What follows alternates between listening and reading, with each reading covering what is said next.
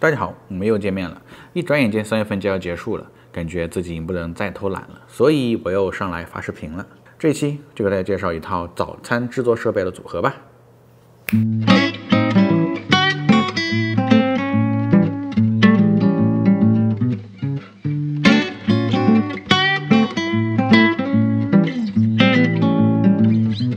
我们先从咖啡制作开始说吧。目前市面上制作咖啡的方法真的有很多。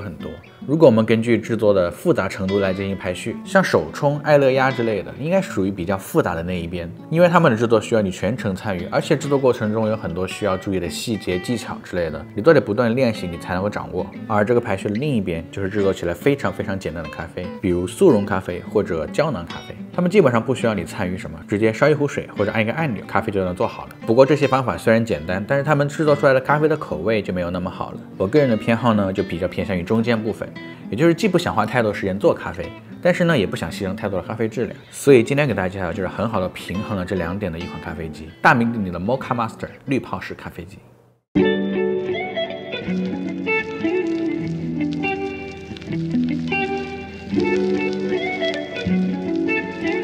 其实它有很多型号，但是呢因为我是一个人喝，所以我买的是他们家的单杯版本 Cup One， 当当就是它了。其实它的原理就跟制作手冲一样，将磨好的咖啡粉倒到滤纸上，给它的水箱加满水，打开开关，它就会自动把水加热到手冲的温度，然后用模仿手冲的方法来进行萃取。既然原理这么简单，为什么它会比一般的低滤咖啡贵那么多呢？我们一起来看看吧。从下往上来看，它的全身就一个开关，打开就帮你做咖啡，等咖啡做好了，自动就会关掉。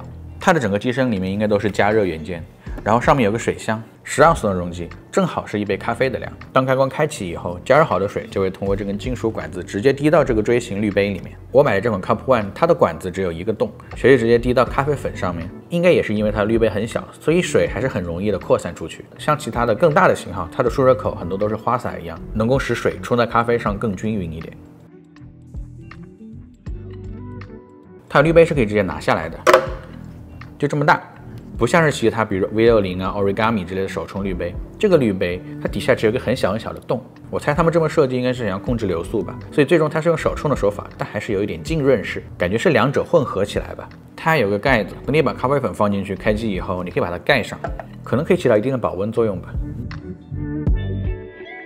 他们有这款型号专门用的滤纸，然后它的下面还有个可拆卸式的杯托，可以稍微接一点点水吧。整个咖啡机放在家里的占地面积真的很小，除了这个盖子有点丑以外，我觉得其他部分看上去都还蛮有科技感的。刚刚跟大家说，这款咖啡机是介于操作复杂度和出品质量之间的折中方案。那么我给大家演示一下怎么做咖啡吧。第一步就跟做所有的手冲一样，我们先把滤纸拿出来，然后折一折。这样折的好处就是能够让滤纸更好的贴合到滤杯上面。一般做手冲之前都需要用热水润湿一下滤纸，有些人会特意烧杯水来润湿它，但是我一般会选择往水箱里面加点水，让它能够润湿滤纸的同时，还能够把这个机器稍微预热一下。我们现在把滤纸丢进去，就加一点点水就好了。然后我们开机。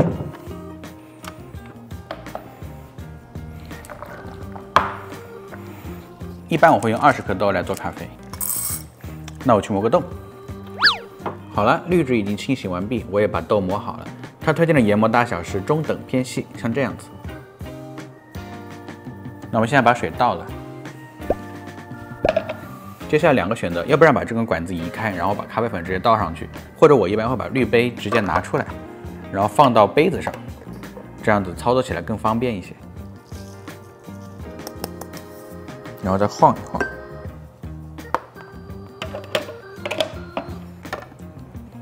它这边有一根线，正好到了它的位置，就是1杯咖啡的量。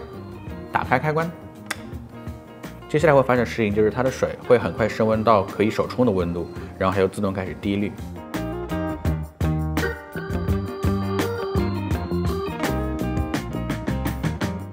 接下来其实没有我什么事儿了。至于这个盖子，我个人发现盖上和不盖其实没有什么太大的区别，可能盖上能稍微的保一点温，但是我觉得可能差别也不大。可以发现它其实水滴还是有点规律的，并不是一股脑的直接冲到底，感觉是在模仿不同的手冲阶段。等它的水全部用完以后，它的开关会自动的关闭，然后我们就只需要等着这边的萃取完成以后，一杯咖啡就做好了。整个过程大概就4分到4分半钟。那么问题来了，这款机器到底贵在哪里？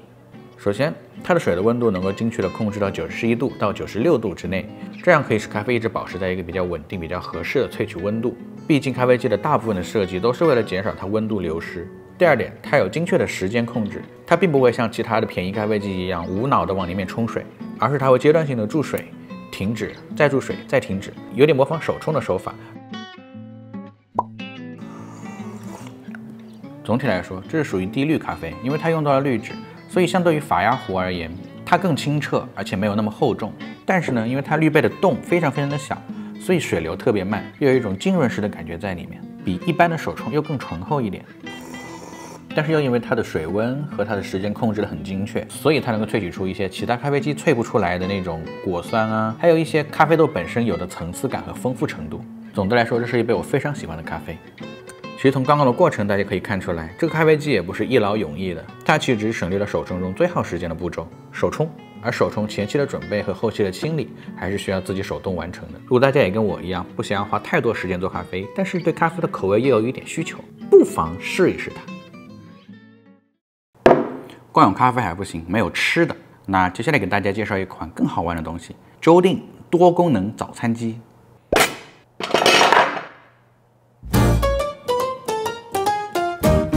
大家还记得上期视频给大家介绍那一款自动升降小火锅吗？这个就是华人生活馆送给我的第2个让我折腾的玩具。它的外形真的很小巧，当时我拿到它的时候，它的盒子真的是巨大无比。拆箱之前我还在想，这么大的设备我们家肯定放不下了。不过拿出来以后发现，这个尺寸还挺好的。这是个多功能早餐机，它两边能够独立干不同的事情。这是一个比较深的盘子，它自带一个可以作为蒸盘的东西，主要是用来蒸蛋或是蒸点心之类的。而这个小盘可以用来煎一些比较简单的东西，比如鸡蛋啊，或者是可以用水来温牛奶之类的盒装东西。右边是个更大的烤盘，它可以配合这么多配件来实现不同的功能。它的右边也分2种模式，第一种就是煎，跟左边一样，它的下底盘会发热；另外一种模式是烤，它的上下同时会发热。这样子配上刚刚那些配件，我们就有很多排列组合。比如我们放到煎的时候，我们可以用它来煎鸡蛋、煎培根；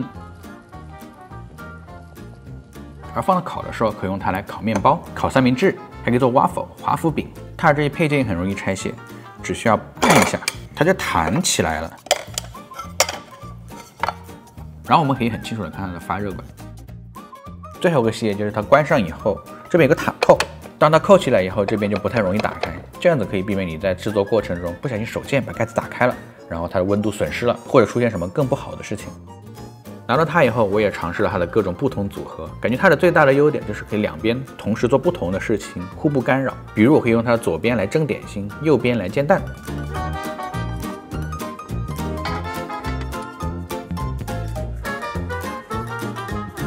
而且它的烤盘大小刚好适合1个人的早餐，所以每次做出来也刚好是那么多分量，不会一次性做太多。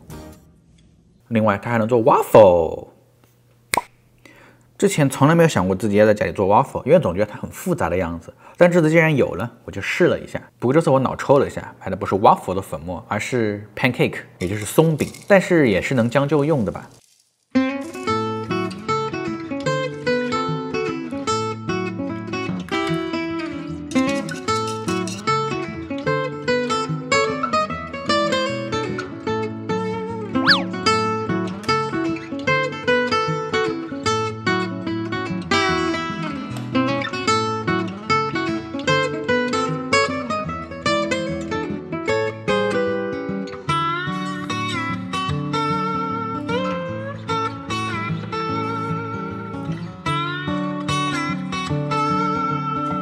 其实，在第一次做完以后，我觉得其实自己做 waffle 还蛮容易的，多亏了有这个给我打开了新世界的大门。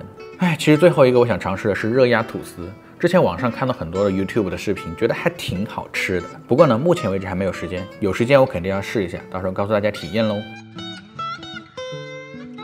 非常感谢华人生活馆免费提供的早餐机，北美地区的大家可以用屏幕下方的优惠码享受10块钱的优惠哦。而且大家也可以去他们家网站看一看，有很多特别神奇、特别有用的小家电。上次看到了这款涮烤一体鸳鸯锅居然还在打折。因为它刚到手不久，所以呢我还没有太多时间来尝试所有的组合。我以后会不会经常使用它呢？我也不知道。不过它的到来确实为我解锁了很多新的食谱，好像打开了一个新世界的大门。既然它这么小巧，所以我就可以心安理得把它放到柜子的一个随手可以拿到的角落。反正以后我想吃 waffle 呀，或者是热压吐司的时候，我就可以把它有事没事的拿出来，让它呼吸呼吸新鲜空气。好了，希望这期介绍的个人早餐组合对大家有帮助。不知道大家平时的早餐是怎么解决的呢？还是大家根本就不吃早餐？